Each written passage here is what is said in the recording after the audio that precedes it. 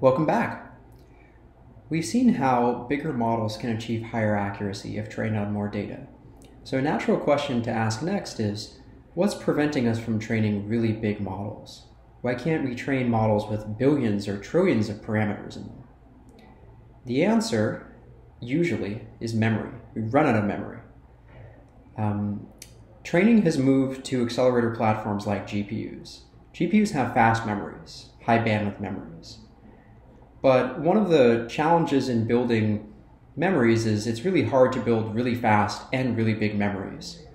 So it's really hard for a memory to be really fast and really big at the same time. So accelerators like GPUs usually make a trade-off and select a balance between speed of the memory and the capacity of the memory. So we end up currently with sizes like a few tens of gigabytes per accelerator. So it's pretty common to be able to find a high-end GPU that might have 16 gigabytes, 32 gigabytes, maybe if you're really willing to pay a lot of money right now, maybe you can get up to 64 gigabytes. So this works out pretty well as long as your model doesn't need more than 64 gigabytes of memory. And if it does, it crashes. So sometimes frameworks have support for things like paging, where if you try and train a model that's really big, it'll page it out to disk or page it out to a slower memory, like the CPU memory. But then the whole training process goes super slow, and sometimes it grinds to a halt. And I haven't seen a lot of models that are able to deal with this. So practically speaking, you get the amount of memory that's in your accelerator, and if you exceed that, things don't go so well. And so the amount of memory in the accelerator places an upper limit on the size of model that can be trained. And in practice, we find that when we're trying to train bigger models, more than other kinds of constraints, like for example, the training time, this memory limit places a constraint on the biggest model that we can train. If we look at the roadmap for memory, we'd like to find ways of improving this. So one way of improving this situation is just building bigger memories. So why can't we build an accelerator with a terabyte of memory or a petabyte of memory? And there is a roadmap. So accelerators typically use DRAM. There is a roadmap to making DRAM higher capacity.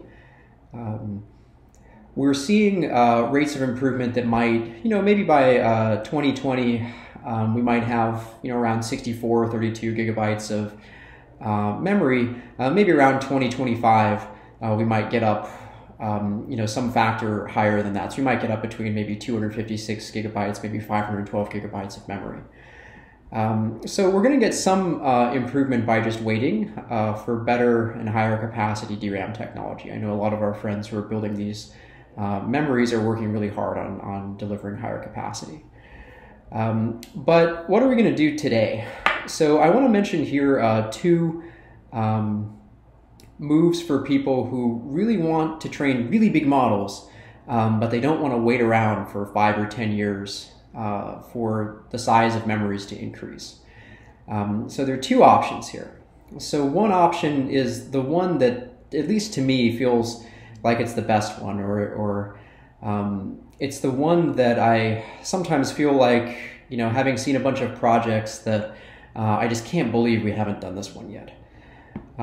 So it's common to train deep neural networks on servers with a lot of accelerators in them. For example, it's common if you go and actually look at the server that's training your model on, for example, Google Cloud, Amazon Web Services. If you look at that server up close, you'd see that there's not just one accelerator in it. There'd be several. There might be 4 accelerators, there might be 8 accelerators, sometimes there might even be more, like 16 accelerators. And the way that software is written today, we don't use all of the memory that's in these servers. We typically train one model, the parameters for one model, on one accelerator.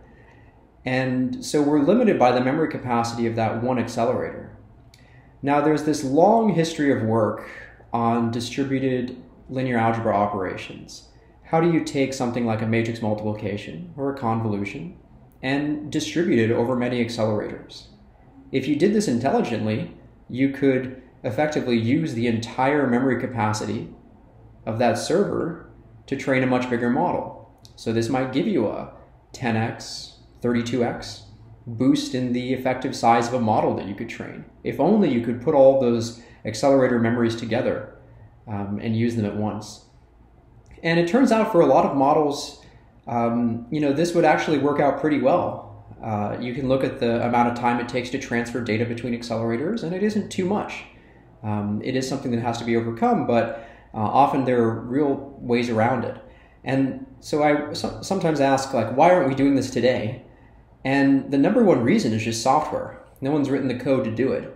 It's not super easy software to write, but there are a bunch of projects, especially in high-performance computing, that have done similar things, and they've been deployed and used really successfully. And so the biggest challenge that we have today, why can't we use model parallelism? This is sometimes called model parallelism. It's just we don't have frameworks that support model parallelism.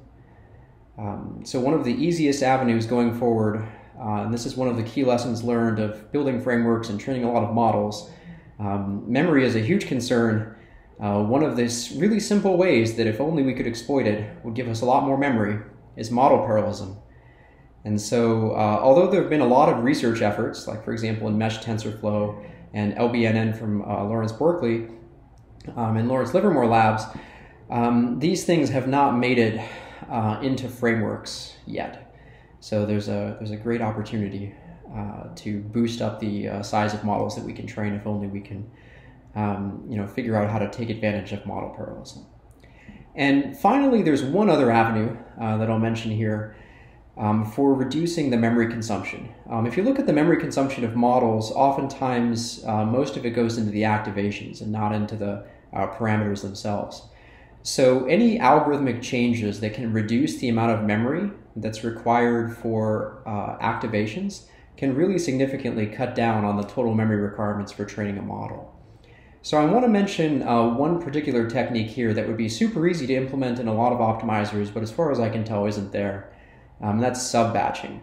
So this is the idea that when you're training a deep neural network, you're training it with a mini batch. So these are a subset of your total training data set that you're evaluating your model on in a single computational step.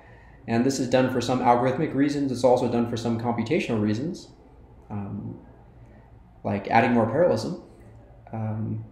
But in particular here, as you increase the mini batch size, you increase the memory requirements. So there's actually a really simple trick that would just say, even for the same algorithmic mini batch size, would just serialize the computation.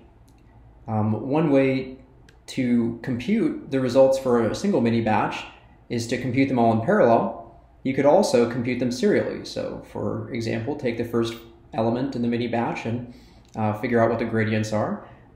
Then take the second element in the mini batch, figure out what the gradients are, and just repeat that for the whole mini batch.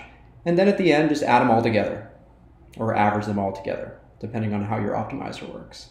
And in that way, the memory requirement for evaluating that mini batch would be reduced by the size of the mini batch, because you'd only be evaluating one element at a time.